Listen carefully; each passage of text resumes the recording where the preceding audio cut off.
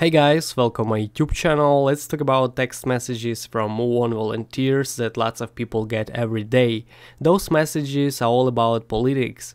Usually it's something about voting, about how bad Trump, and about how Democrats are great. Those texts really can be called spam, but it's not the kind of spam that forces you to click on dangerous links.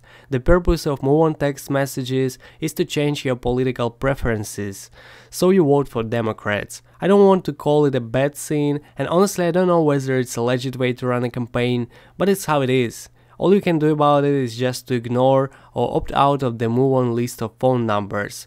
Also, please write in the comments if you also receive a message from MoveOn Volunteer. Thanks a lot for your attention, for sharing your thoughts in the comment section, and goodbye.